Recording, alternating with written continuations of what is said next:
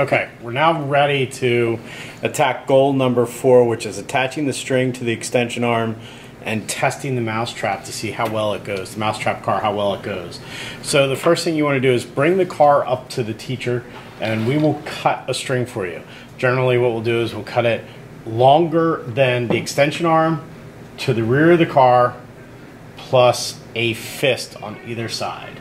So we measure the string out, okay? Fits over the car. We have excess in the front, excess in the back, and then we cut the string. So we're going to cut the string, and we'll give it back to you then.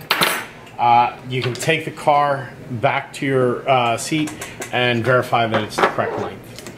You're going to start off by gluing the string to the front of the extension arms. So we're going to have tape ready for us. Piece of tape is ready to go. You need a piece of tape that's about 1.5 inches long. You have your string ready. And all we're going to do is we're going to put a touch of glue here at the very end. We're going to put our string into that glue. Careful not to touch the glue. And then we're going to add a piece of tape over top to pinch it. We're going to wrap it the whole way around. Okay? We are then going to wrap the string under the bottom of this extension arm. So now it goes up underneath the extension arm. We'll need one more piece of tape. So we wrap it under the extension arm.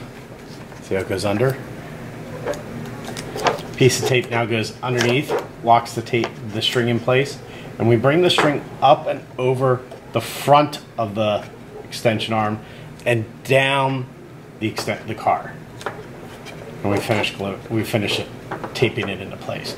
So that is how we glue in the string and attach the string to the extension arm. Now we're going to go to the back of the car. Okay? And this is where the most problems come with this project. We're going to wrap the string twice around. We do not tie the string. If you remember earlier discussions, we have the yo-yo effect. We do not want the string to be attached. So we just wrap it twice around and we have the excess coming off the back end. We then take our scissors, we trim the string after we've wrapped it twice around, so the string is going down from the front of the car all the way down past just to the back end of the car. I'm going to take the string, I'm going to cut it,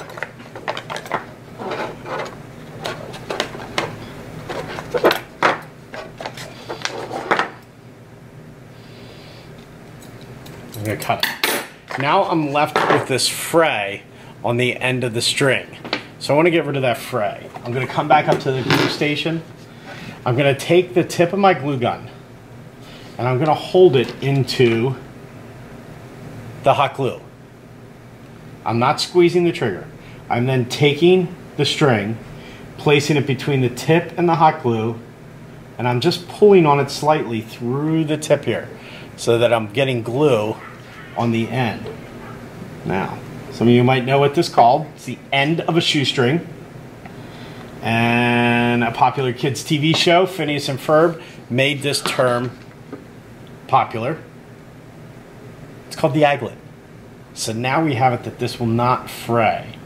So now we're ready to move on to, we want to let this cool, and then we can move on to testing our car.